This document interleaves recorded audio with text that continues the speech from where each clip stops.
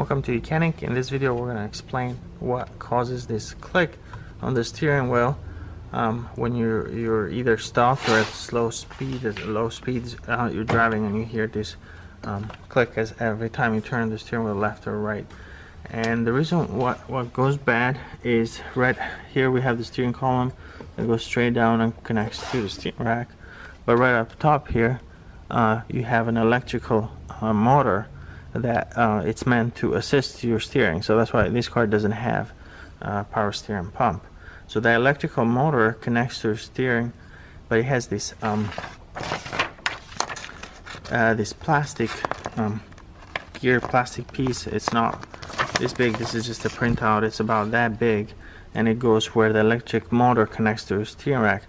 Over time that just disintegrates and breaks down, and it basically it's all gone.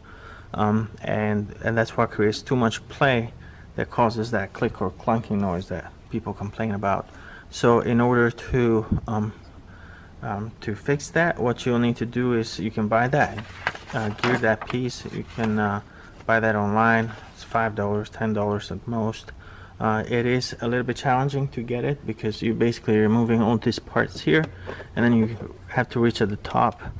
There's two Torx bolts that secure that electrical motor to the steering column, and then disconnected. You have to clean all of that the debris that are remaining in there, and then install the new one, the new plastic gear, and put everything back together. We're gonna have the steps step by step in our guide, but that's what's causing that. It's affecting a lot of these Kia and Hyundai vehicles with electric power steering. That's all. Thanks for watching. Bye.